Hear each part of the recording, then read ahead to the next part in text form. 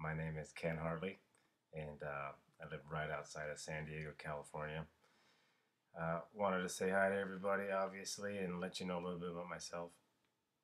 I work for a health club. I'm actually the general manager of a health club, and I've been playing fantasy football for actually 25 years. I started in 1988, which is real interesting and a fun time for fantasy football. We used to actually fax our rosters to the league commissioner before Friday night, and then we would tabulate all the scores with Monday morning's paper for yards and reception yards and touchdowns.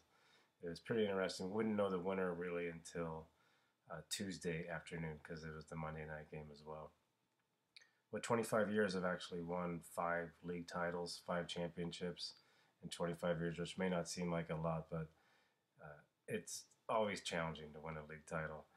My fondest and favorite moment is starting a dynasty league about 10 years ago and winning 32 games in a row. I actually won the league title twice in a row and won quite a few games the third year before I was lost. So that was an epic streak.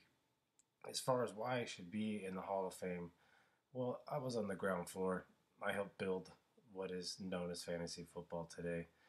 I'm proud of that. I've learned a lot about the game. I've learned, besides just rooting for my favorite team, my hometown team, I've learned depth across the whole world and country as far as football players. And I'm happy about that. It's made me more culturized and more well-rounded and more knowledgeable with the game as far as following individual players, not just in my hometown. So in closing, excuse me, I definitely would appreciate your vote to be in the Hall of Fame for fantasy football. Good luck to everybody in the playoffs, and I'll see you in the championship game.